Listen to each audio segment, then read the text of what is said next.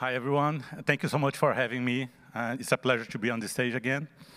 And this time I bring to you the power of delegation. And I wonder sometimes, when was the last time that when somebody asks you, how are you doing? When was the last time that you respond to something that doesn't include, well, I'm great, super busy, but I'm great. I have lots of things to do. So it happens very, very often. Sometimes I even wish I had the power to change the time, to create more hours during your day, but just realize that it might not solve the problem. I would have only more tasks to do, more things to handle. So what can help us then? We can delegate. Yeah, I know what some of you might be thinking. If I'm delegating, I'm not executing. I'm not seeing the value on the work that I'm doing. But think about it. Delegation is not just offloading tasks. You change from executing to enabler. You are orchestrating the success of the team. You are recognizing the skills of your team to be able to help and free your time to do other stuff as well, to strategize, to think on the future plan of your tasks, of your day. And how you can start delegating. You can start with small things, small changes, experimenting, just as other DevOps practices, you experiment, you have the continuous improvement, and you start doing questions like, what are the tasks that I don't really need to do myself? What are the tasks, or what are the skills that my team has that are being underutilized? What are the tasks that I can use these skills? How can I do this connection? And then you start identifying what are the people that can help you with this kind of tasks. So once you connect the skills, the tasks, and the people, it's time to start to delegate. So here are a few tips that you can use in this process. First, clarity. Be clear on the objectives, the goals, the expectations. Pay attention to the challenges and what are the expected time frame for the tasks.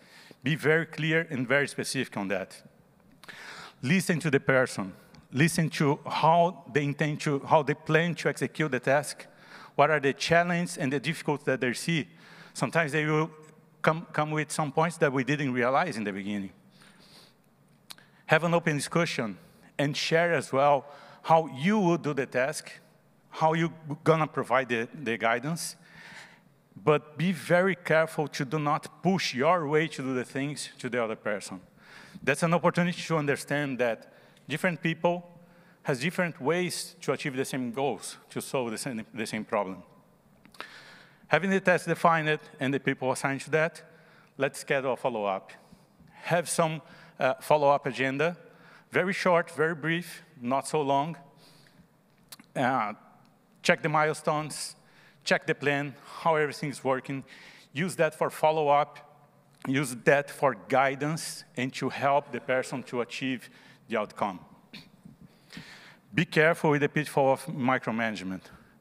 If you're going deep into details, if you're checking every single detail of the task that the person is executing, that's a red flag that you're micromanaging. And that's going to be worse than you executing and losing time to execute that. My final point here is the trust. I think that trust is the foundation for a good delegation and good outcomes on that. When you put trust in the person that is executing the task in your team, this person feels that you have the confidence that the work is going to be done. This person knows that they can reach you for help if they are having any issue or any difficulty executing the task. The trust also fosters the stronger relationships within the team, the culture of sharing the knowledge, sharing responsibilities. So now that we have the task, we have the goals, we have the follow-up, let's go and do it. Just give the permission, give the freedom for the person to execute, and step back.